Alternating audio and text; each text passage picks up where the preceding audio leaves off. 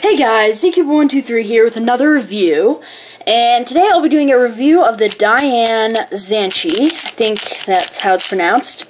This is a little bit older model. I actually got it from Dr. Platypus, and I think this might be the DIY version. I'm not sure, but yeah, he had two of them, so he just gave me one, and I traded him something else. I can't remember what it was, but yeah, this is really gummed up because we lubed it, so you can probably kind of see some of that shininess from the lube.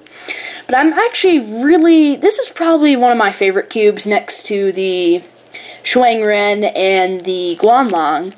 I just think Dayan spends a lot of time on their cubes, making them really good.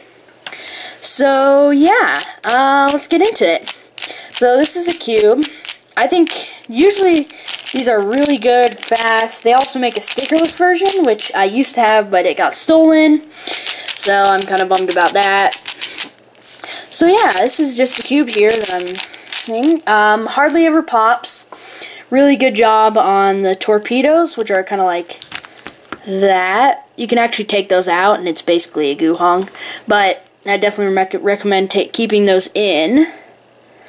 So that's kind of an edge right there. Just kind of see all that, and if you separate the pieces, like so, you can actually take that out.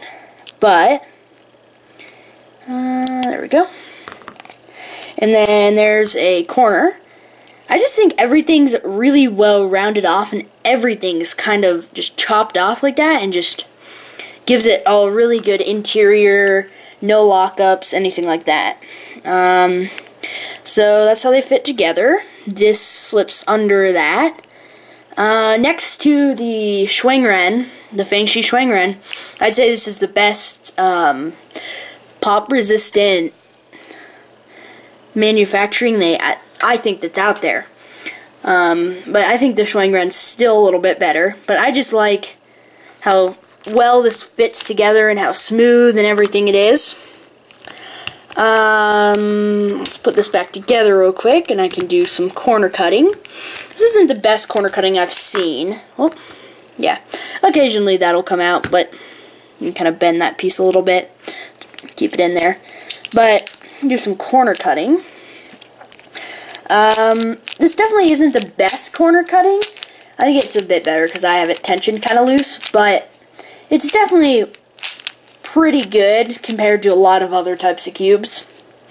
But yeah, I just don't think this is best. I like it a lot. Probably my third favorite cube, as I said earlier. And probably my third favorite cube I currently have. So yeah, I hope you guys all enjoyed this review. And I will see you guys next time with a review of the Cube Twist Square 1. Bye.